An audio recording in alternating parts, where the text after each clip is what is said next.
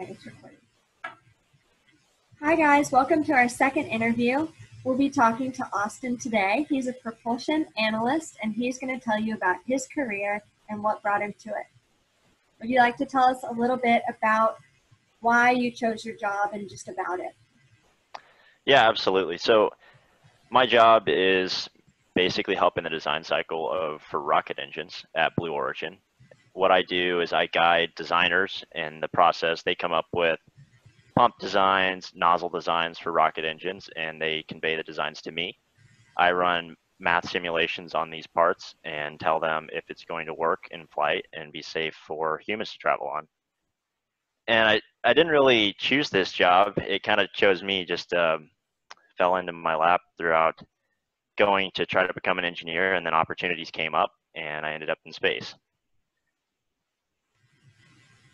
Awesome. Well, can you tell us about how many years you've been working on your current job and how many years are you hoping and planning on working in the same job, or does your job change? Yeah, I've been working on rocket engines for 3.5 years now. And before that, I was doing helicopters and airplanes, and my job role hasn't really changed, and I don't plan on leaving Blue Origin anytime soon. As far as rocket engines go, though, the future is just kind of opening up, because as a human race, I think our next big step, evolutionary step, is progressing out of where we started. And Blue Origin is named after Earth, so it is our blue origin. And that's kind of what we believe, is that we're going to branch out from our blue origin into space. And as far as opportunity and continued growth in this career, I think it's limitless. And we need a bunch of new generations of people to help us keep working towards this goal. But I'm always open to new opportunities, and I think it's a great mindset to always be open to new opportunities, because I try to keep in objective goals, but keep them loose. You know, don't always say like I have to do this one thing or it's not going to work out for me. You know, when new opportunities come up, be open to them for sure. So as of now, I plan on staying a lot longer, but if new things come up, I'm flexible. Did you always see yourself in a job like this? You said it fell into your lap.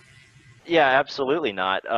It kind of goes back into what I was just saying. My whole life I had this plan of where I wanted to be, what I wanted to do, how I wanted to do it, and I think everybody does in a way, and we all follow it. And I think being flexible was one of the best things that happened for me. A great learning experience that happened for me was just saying yes to opportunities as they came up. And I actually was asleep in Kentucky on a Sunday morning when I had a text message asking me if I wanted to move to Los Angeles to work on rocket engines. And I said yes. And 3 weeks later, I was in Los Angeles. So it was exciting for me. I had never seen myself as being a rocket engine analyst or working on anything like that. I could see myself having worked on some space program eventually, but in engineering, it's really hard to kind of know what the jobs are until you get into the field, because it's such a broad field. You hear aerospace engineering, mechanical engineering, civil engineer, chemical engineer, but you don't really know what that entails when you're a young student. And there's so much you can do. And in my official role as a structures and dynamics analyst, I didn't even know that existed when I was in school. So that fell into my lap when I graduated college. Someone was like, "You want to try to do structural analysis?" I said, "Sure." I saw the benefit in learning analysis, and then 10 months later, I had worked hard enough and gotten enough experience to where I got picked up by Rocketdyne in LA. And Rocketdyne is the company that actually did the Saturn V rocket for the moon landings and the space shuttle engines. And so it was, it's a historic company. I was really excited to work for there. And then, but I see the future of space at Blue Origin, and I actually tried, because I saw my hobbies aligning with Seattle, and that's where Blue Origin is. And I tried to get into Blue Origin once, and I got rejected. And then I tried again, and eventually they actually, I can't remember if they reached back out to me or I reached back out to them a second time, but eventually a year later after being rejected, came back around and I ended up there. So I'm here to stay for a while. So just hearing from you that the first time you tried, you did get rejected. What is your advice for students who maybe don't think they can make it into something, maybe have been rejected themselves from opportunities that they thought were essential for them to, move on in what they want to do someday when they grow up? Yeah, look, I have failed probably as many or as much as anyone else. I have so many failures under my belt, and I'm not ashamed of them. Um, honestly, it makes you better for it. It's great if you can go without failing, but what's really cool is being able to fail miserably and then in your head tell yourself there's still a pathway there. That's just not the one I wanted to take, and forcing your way through it. And I'm proud of that. Advice: be a hard driver. Just don't let people tell you no. If someone tells you no, find someone else that'll tell you yes, and go past them. It's hard, and it can be really, hearing no is emotionally distressful no matter how much you want to tell yourself it's going to be okay. But I can, from my experience, which may not be that much, but over the past 4 years, it's been hard lessons learned through failures, but they come out to be great opportunities. So just don't give up. And anything, no problem. I just want to add on to that. Anything that seems rough at the present time, think about it. Always try not to think about it in your immediate situation. Just step back, think about what it took you to get to where you are. Most of the time, when you're at the point of a failure, you've already done a lot of good to even get to the opportunity of being rejected for something you wanted. So it's kind of one of those shoot for the stars, land on the moon thing, but eventually you go around the moon and into the stars. So. Well, I think that's great advice for all of the students. Can you describe to me your typical day, prior and post-pandemic? Prior pandemic, I would wake up. Always would. I'd get to the office around 5 a.m. by choice. You don't have to do that. We have a gym at the office, so I'd get there at 5 a.m. I'd work out and shower, and then be at my desk by 6. And at 6 a.m., I normally start checking emails. That's just something you're going to get to do at any job you have. You're going to have a lot of emails to go through. So after that, I normally have team meetings where I meet up with other component designers for the rocket engine. So I do the failure analysis of mechanical components, but we have systems analyses engineers. We have actual manufacturing engineers. We have component designers. We have project engineers, managers. We have technicians that actually physically build the engines, and we all get together and meet up, see where things are at, and come up with status reports on everything, decide what is the most critical action item to get to future engine tests and deadlines. And after that, I get to my desk and I start working math models on components that come to me. And this can vary widely day to day what I'm actually working on, but anything on the engine is fair game. And what I technically do as far as determining if something's going to fail or not, the theory applies to anything inside and outside of rocket engines. I mean, even the desk here you're currently sitting in, somebody did analysis on it somewhere. But that's what my day flow typically looks like. And do you ever have to work on the weekends? Is that something typical in your field? So it's very typical in space program to have to work on the weekends. But as a analyst, specifically a structures and dynamics analyst, you get out of having to do a lot of the weekend and overtime work. Well, you still have to do overtime when you're coming up on deadlines, but there's not a lot that would be, let's say it's the day before a rocket launch. What can happen is a lot of people will get called in to do last minute things before rocket launch. But as a structures and dynamics analyst, most of your work has been done. So unless The only time I'd ever get called in on the weekend is if something went very, very wrong. Like we're getting ready to launch a rocket, and in the 5 hours to 10 hours before the rocket launch, maybe 24 hours, we found maybe a crack on a part. They'd call me in, and I'd have to be there all night doing analysis on that part to determine if the crack is going to run or something. But nowadays, it's not like 40, 50 years ago where they would just seal it up and say, all right, good to go. Most of the time we just scrub the launch and say, we'll go at a later date. So as an analyst, most of the times, no, you want to work on the weekend unless you volunteer to, which you can volunteer to. Well, the day before launch working sounds like that would still be pretty exciting. Yeah, it's not the worst thing to go in and say that's what you're working on. Yeah. All right. So did you know you were going to do this job when you were middle school age? If not, then when did you figure out that this was the area you wanted to go into? Yeah, I figured out, as I talked a little bit earlier, I figured it out when I got the text message when I was laying in bed on a Sunday morning if I wanted to work on rocket engines. And then it took me about a year into it to decide that this is what I want to do.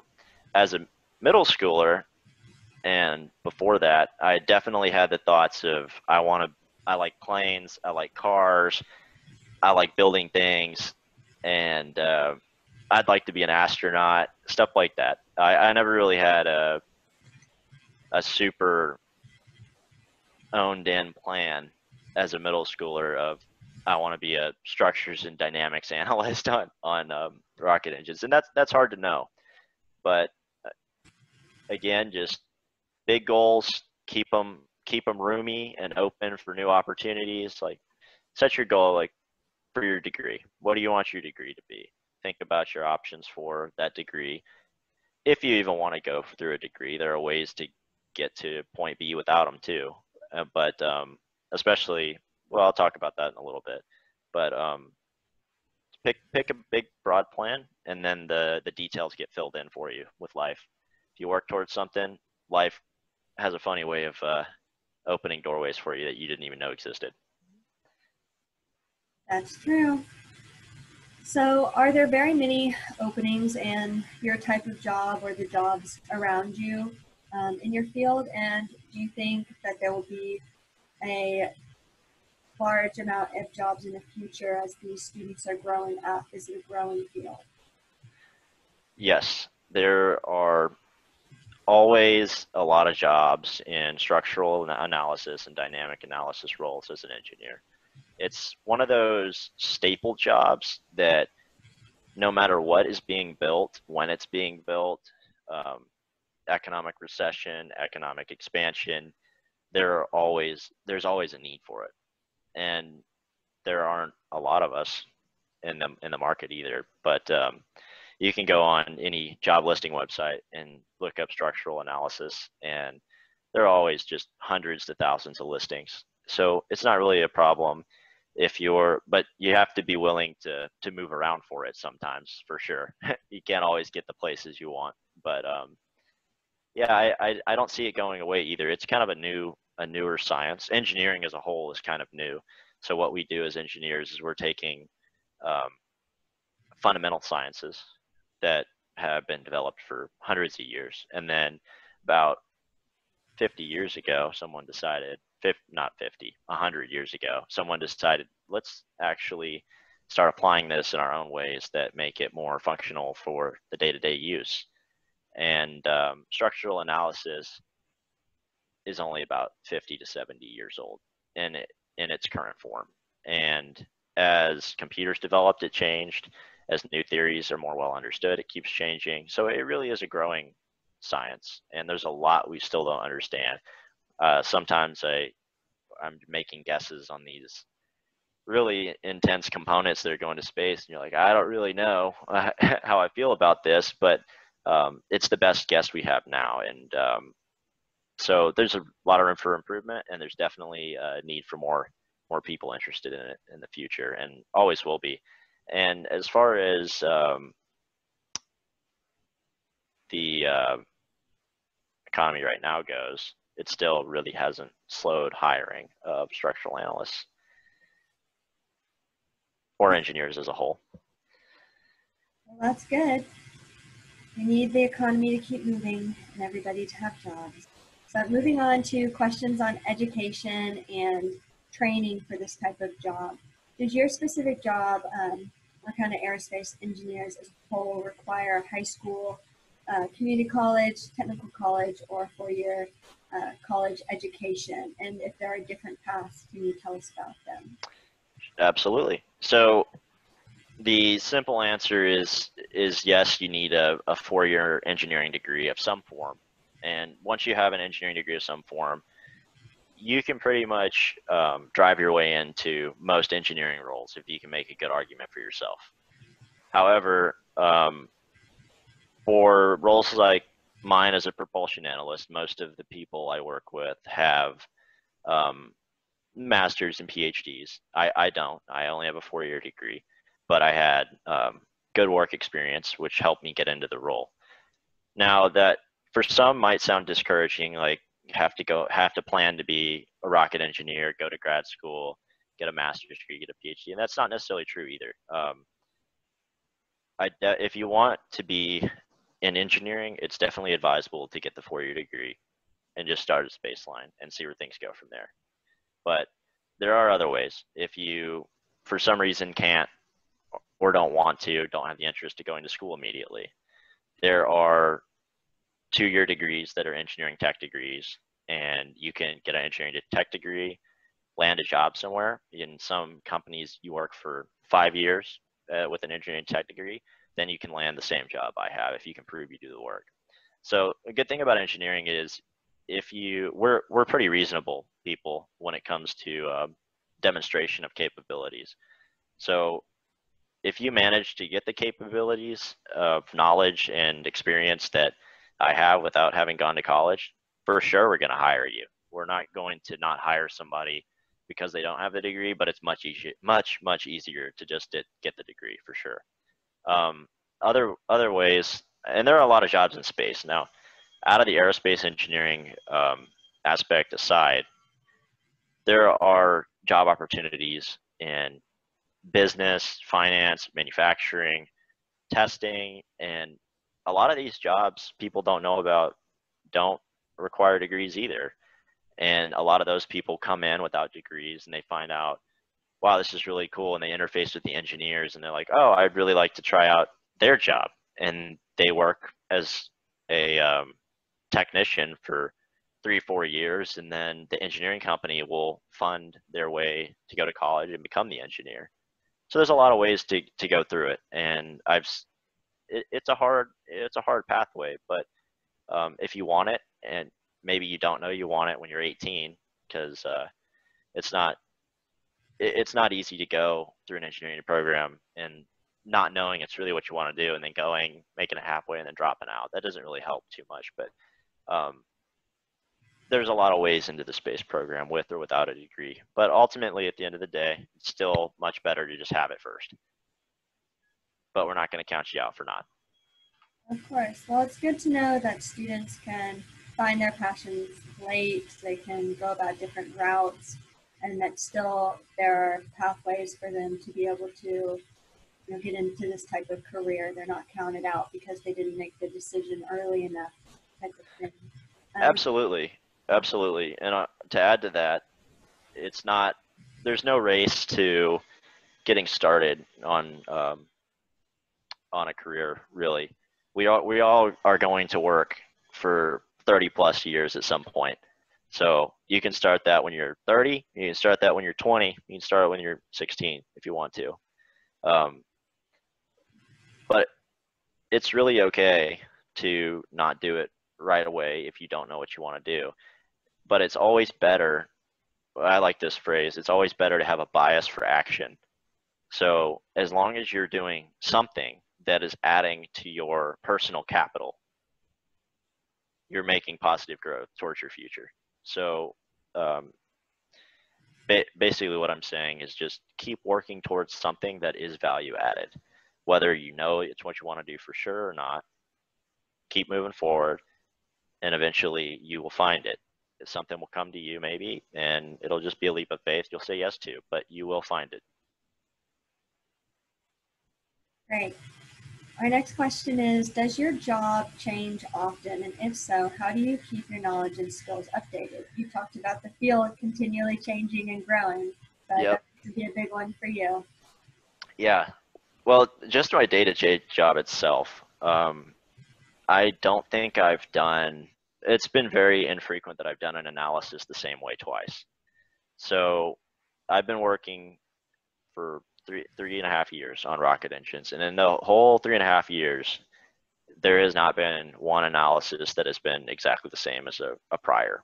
And so the role in itself, doing different components and having different loads for different components all the time makes it inherently change. And we're always peer reviewing and group checking each other because of that.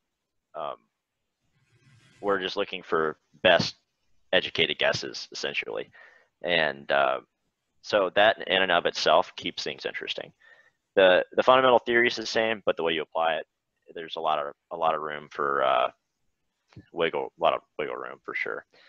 Now, to keep learning, the best resources I've found are definitely technical documents that come out of research institutions for engineering, because engineering books are great, but they're typically don't go deep enough into the theory of something that for you to really get a understanding that's applicable to what you're working on in the real world.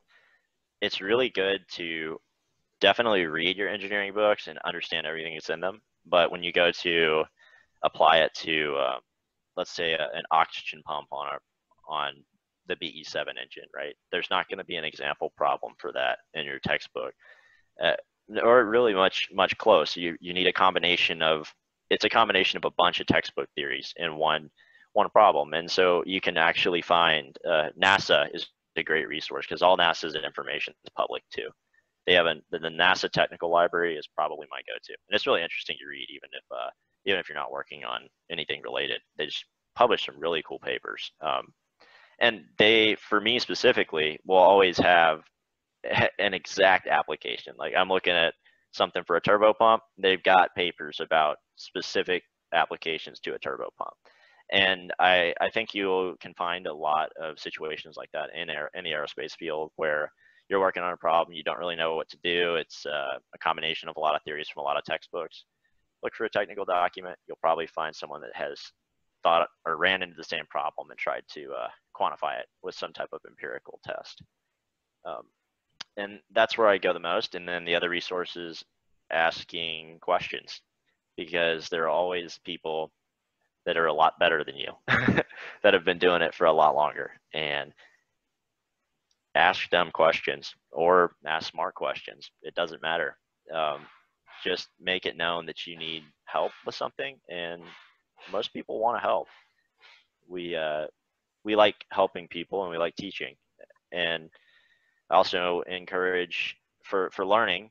I like to teach too, because when you teach something, it seems that, at least for me, I retain a lot more information when I'm teaching something, and I also understand things better when I have to explain it. When you start explaining things to people, you write it down and you start explaining it, and you're like, well, why do I really think this?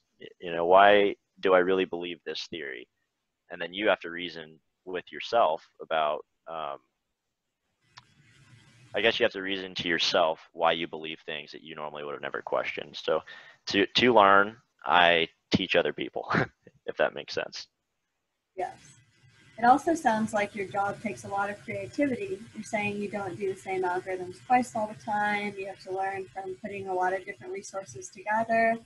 Do you think it takes creativity and kind of an art?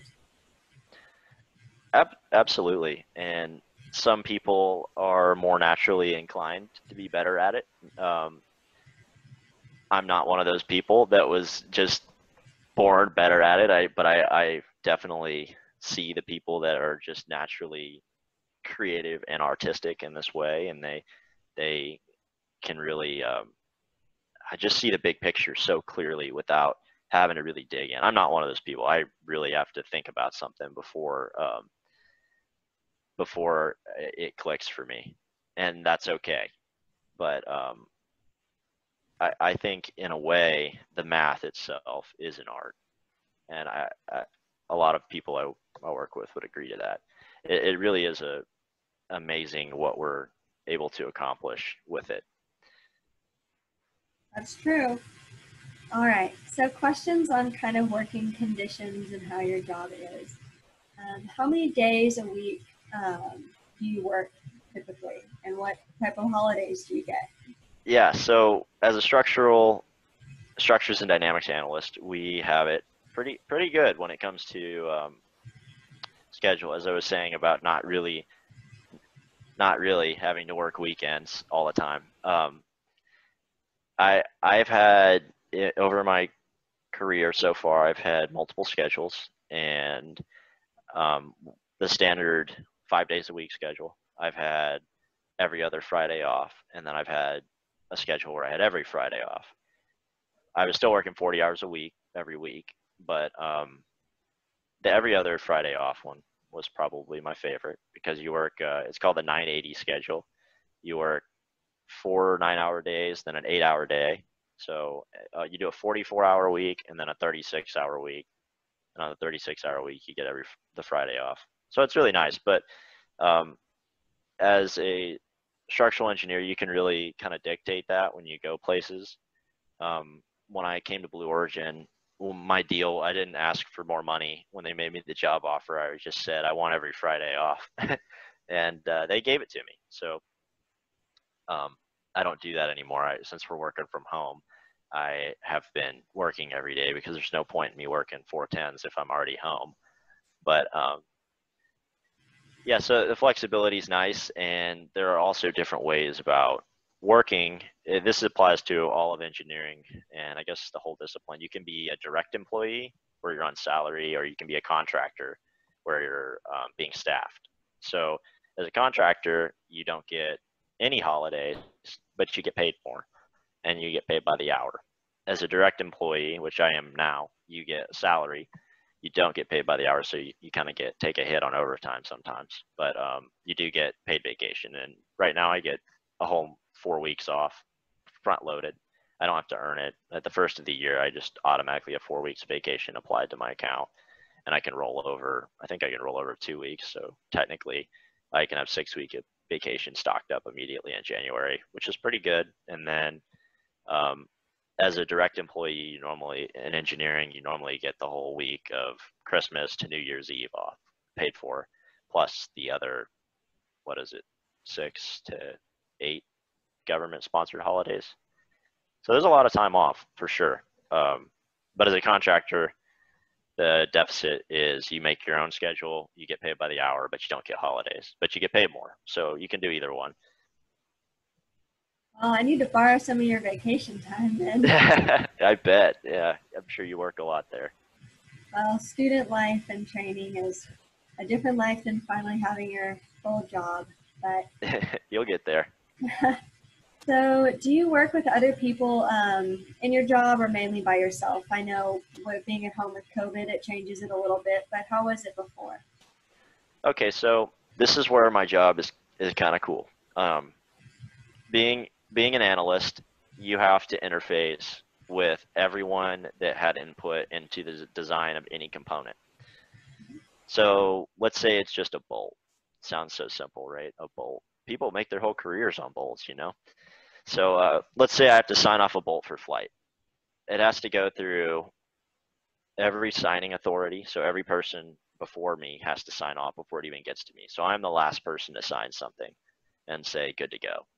So to be able to sign something to say good to go, I have to interface with everyone before me. So for me to even do an analysis, I need loads. So there's one group. I got to talk to the people that come up with the loads. I need the part, the CAD model, computer aided design model. And to do that, I need to talk to the designers. I need to talk to the thermal analysts because I need temperature profiles for the part. I've got to talk to fluid dynamics analysts because they come up with how the fluid flows through the parts I work on. And all of these come together. And then I also have to talk to the manufacturing engineers, say like, how's it going to be built? How's the surface going to look when it's done? These are all factors I have to account for. So I get to interface with a ton of people, but that is mainly just for getting inputs into my models.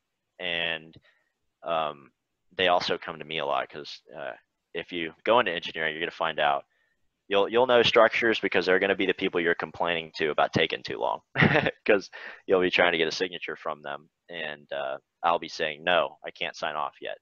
And so then I have all these people coming to me like, why can't you sign off on this yet? So yeah, I interface with people in that way. But as far as me doing my work, my tasks are solely done by me independently, and I work through my tasks unilaterally, and then we'll peer review together. And then I can have support, but actually doing the analysis, it's better to just do it individually. It's really hard to do as divide and conquer. To divide and conquer, you normally both individually take separate components and work unilaterally through those components by yourself. And then you'll flip your reports and read through them and say, okay, this makes sense or doesn't. So long-winded answer is yes, I get to talk to a lot of people, but my work I do more by myself. Okay. Yep. Great. So our final category is just kind of questions about finances with your job. How has your job been affected by the economy, or how can it be affected by the economy? Yeah, so structural analysts always in demand, as I mentioned earlier, specifically because if you look around your room, anything that's in there has been touched by a structural analyst at some point. And it's just really wild to think about that the same concepts you use for rocket engines would be the same you use on that desk chair.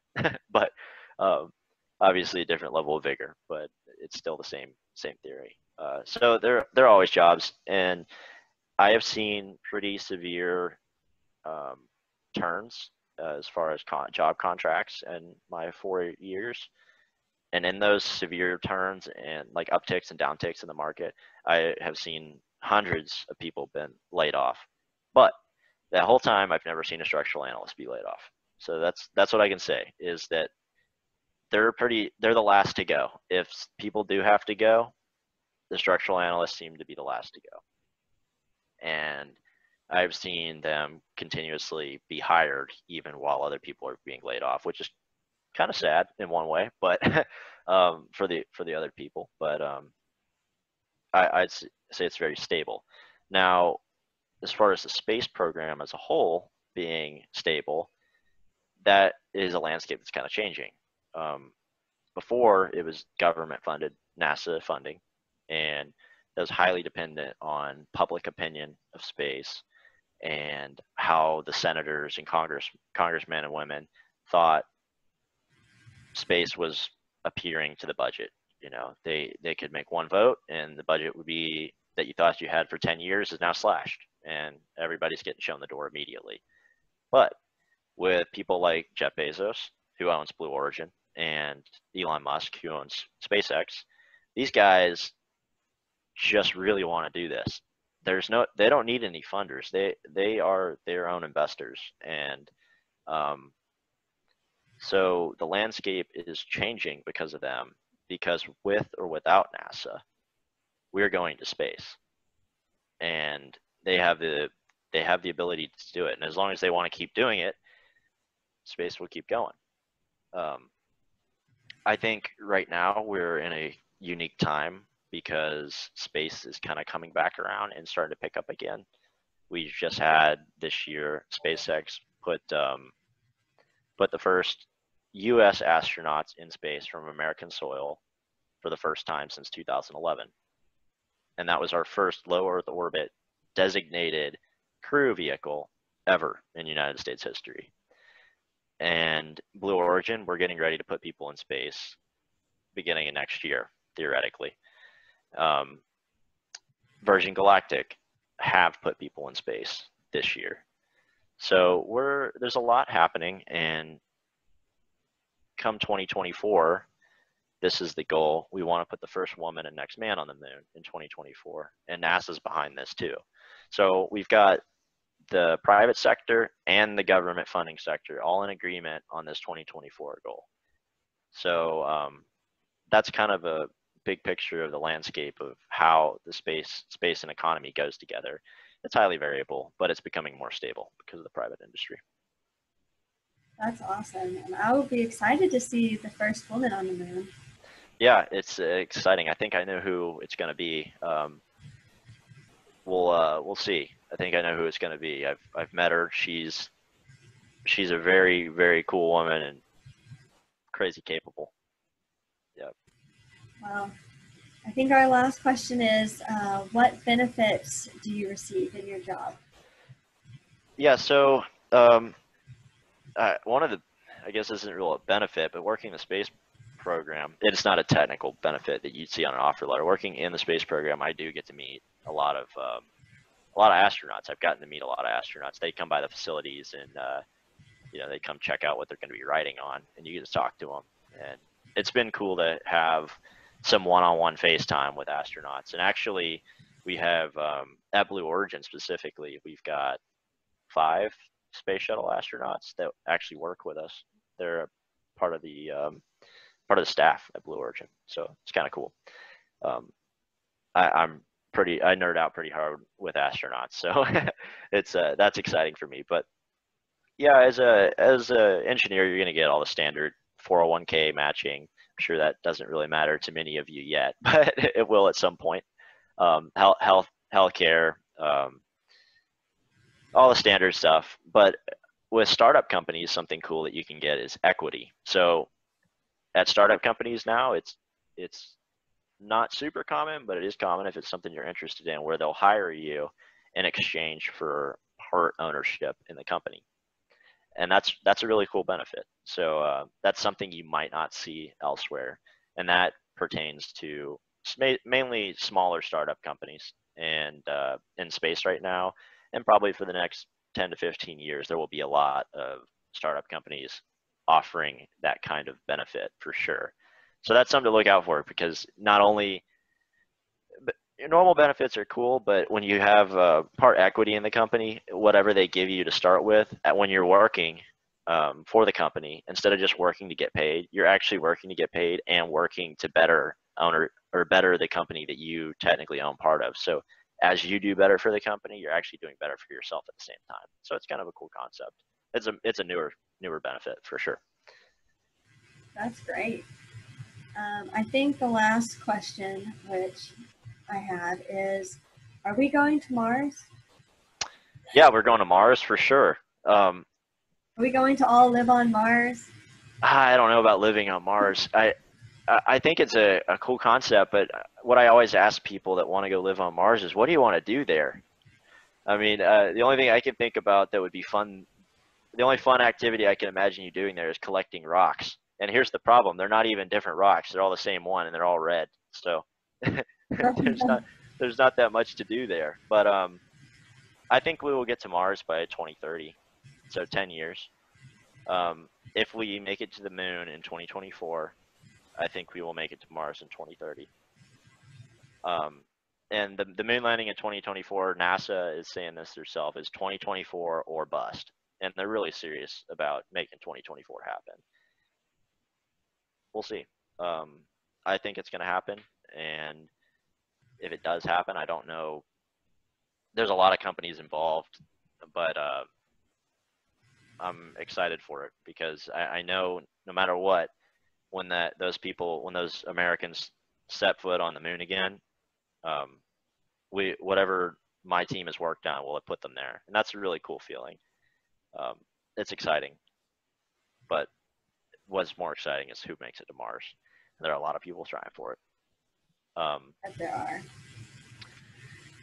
Yeah, that's a long answer, but yes, we will go to Mars.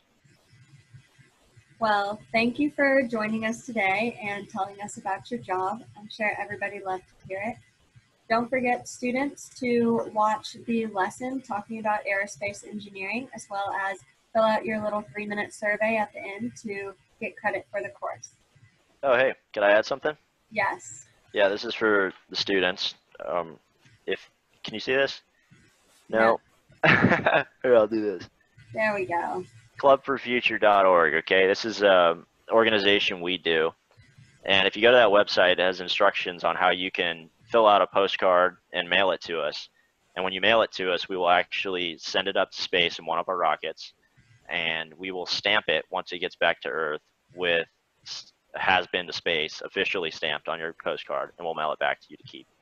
I think the topic right now is why do you think Earth needs space? And so on the postcard, you make a picture basically of your image of why you think Earth needs space, and then we will actually send it to space. So it's kind of fun.